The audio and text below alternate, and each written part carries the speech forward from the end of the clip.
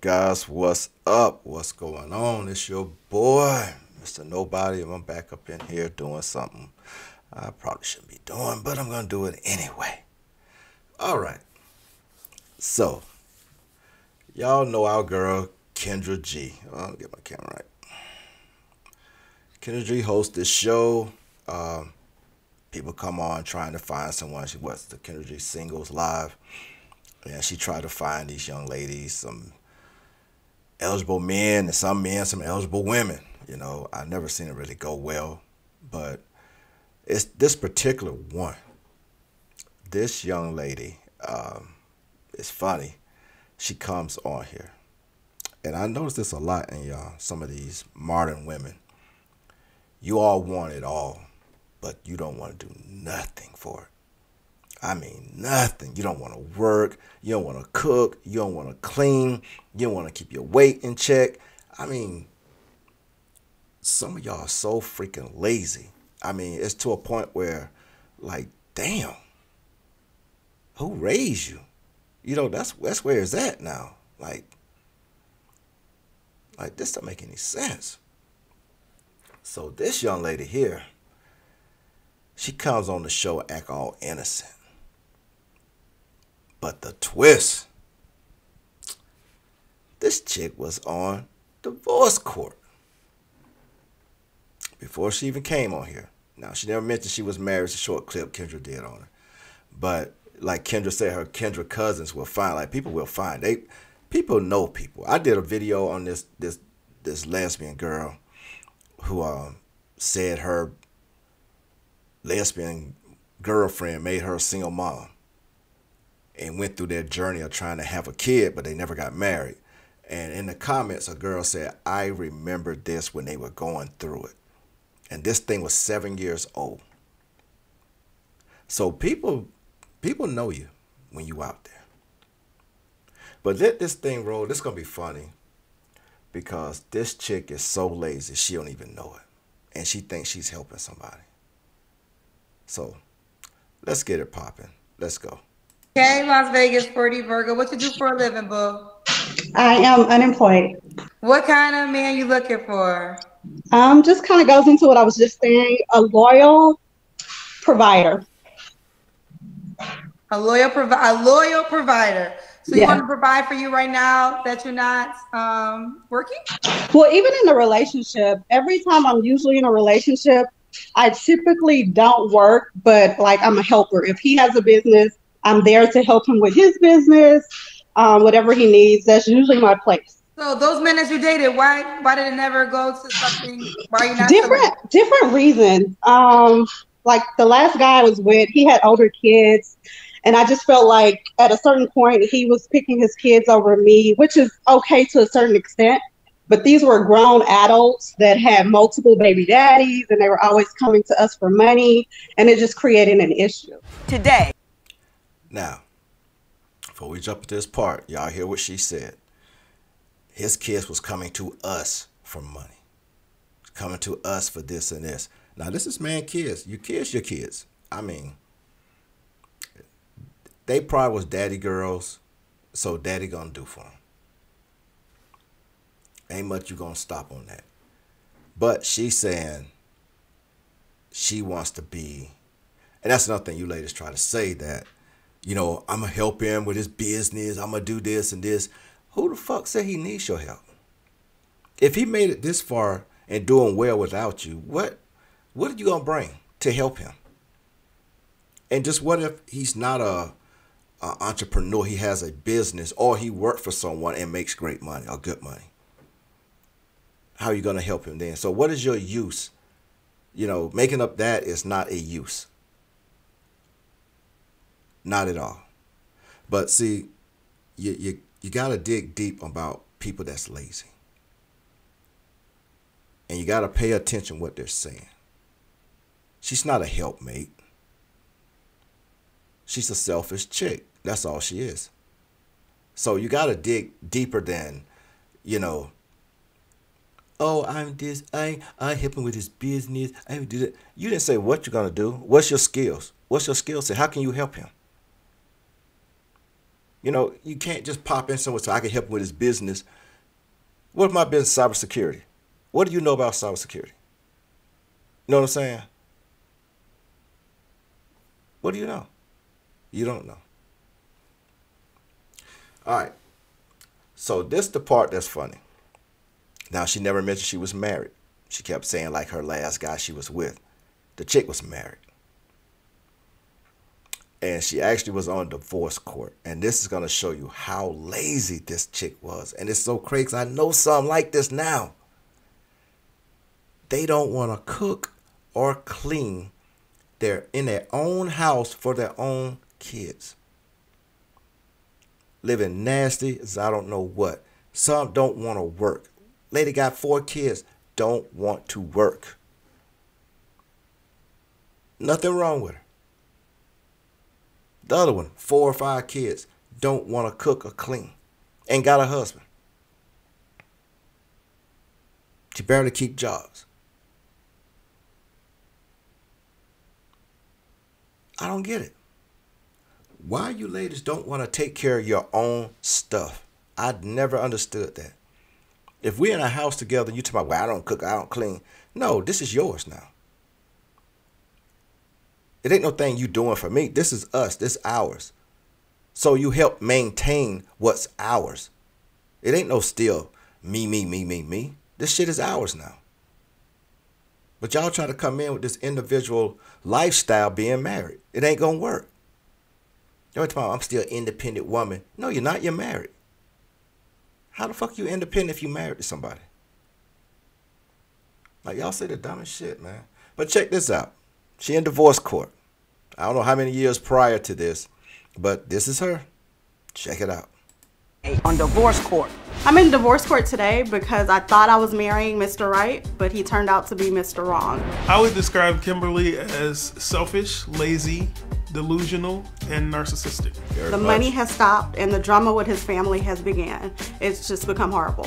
Kimberly's relationship with my family is so toxic that if it had a fume to it, then we would all have to clear the room right now.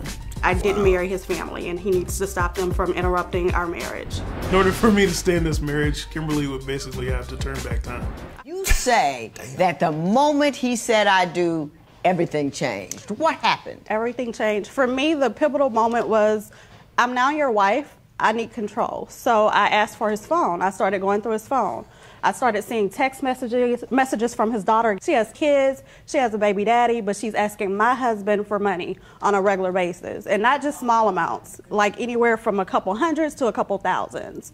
And not only her, but also his ex-wife is also texting him and asking for money and messaging him on Facebook. And so when I confront him about this, he's like, this is my family. I have to have a relationship with my ex-wife in order to have a relationship with my adult kids, which I don't understand. And okay, now she talking about she don't understand why he need to have a relationship with his adult kids. The ex-wife, depends off the kids. Some of the kids still living with her, but it's still the kid's mother. So it's something you got to live with. But her thing is like, when we got married, I need to be in control and taking the phone and all this. But the thing is, she didn't see no cheating. All you saw was text messages from his daughters and probably a few from his ex-wife. Probably asking for something for one of the kids. But he wasn't cheating. You see how quick she tried to make that into something? And she keep thinking like the money and everything is hers now. She wanted to take it over. But keep watching. Listen to this thing, man. Listen to this chick, how sorry she is. And he was just like, it's not going to change. Now, Mr. Belser has indicated that he's unhappy or became unhappy once you got married because you wouldn't do any domestic duties. You don't work outside the home, correct? That is correct. And he says you didn't do anything in it. You say, however, that you weren't the domestic type, and you told him that up front. Why don't you tell me about the arguments you've had regarding your domesticity or lack thereof? I told him from the beginning, first of all, there's a huge age difference. I am 33, he is 46. So he has the opportunity to marry a younger woman. Mm-hmm. I hope he didn't think that just came with no stipulations. Mm-hmm. I told him that I don't cook, I don't clean, and he was okay with that. He was like, that's fine. So I guess after we got married, My thing is, why you don't cook and why you don't clean? That's not being domestic. That's living. Ladies, I don't know why y'all categorize cooking and cleaning as being a thing, because if you're not with him and you had your own place, so you just gonna let it get nasty? And maybe that's why I see so many nasty homes now with some of you ladies. It's because you have this mindset right here. Well, I don't have to cook. I don't have to clean. Just live nasty in your own shit. Noticed that I really wasn't going to do it, and the house just got a little bad. So he suggested that one of his... See what I'm saying? Instead of clean, this is yours now. You want to stick to your guns of being delusional. You let your house get bad. I don't get it. friends move in and do those things for us. And I was completely in agreement. I don't have to cook or clean, and she'll do it, sure. Ms. Tazina, why do you believe you are entitled to transitional support? Well, Willie takes care of the finances. When I noticed that I wasn't able to do as much, I wasn't able to gamble as much because I just figured that we were having money issues, I told him I wanted to get a job. Whoa. I know you say I'm stopping a lot, but I need y'all to understand what she just said. She said she noticed when she couldn't gamble as much, she thought they were having a money problem. So this chick don't work, she don't cook, she don't clean, and she's out gambling the money away. All right. And he told me no. He wouldn't let me use the car to even attempt to go look for a job. So I'm left without any money. He canceled all my credit cards. He took me off of the bank account. So I'm pretty much destitute. So And this happened because you were using up the funds. You thought it was going to be a fun day in his bank account. You already said you're sorry. You don't cook, you don't clean, you don't do any domestic stuff. You out here gambling. You're probably out here buying clothes and shoes. And he put a brakes on it. Because you notice she only worried about him giving away money to his kids. Or giving it to the ex-wife. You ain't heard her say he did anything else. She don't want him giving away because she wanted it all for herself. That's how selfish this chick is. And that's why I keep stopping, because I need y'all to catch on what she's doing and trying to portray herself as a good woman when she's actually just a lazy fucking gold digger. he needs to give me that money so that I can try to get a place, which in Vegas, a place is like $800 a month plus Were utilities. you working when you met him? Sometimes, Yeah, yes. see?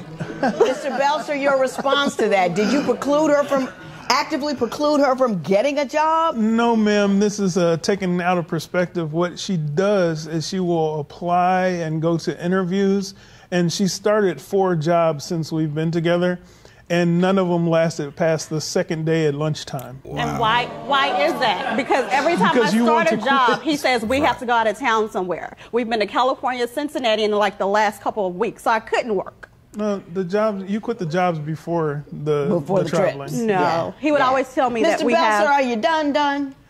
Judge Toller, I love Kimberly to death, and if she could be the woman that I met in the beginning, I would spend the rest of my life with her. But she has a level of delusion and dysfunction that is beyond tolerable. Right. So you're done.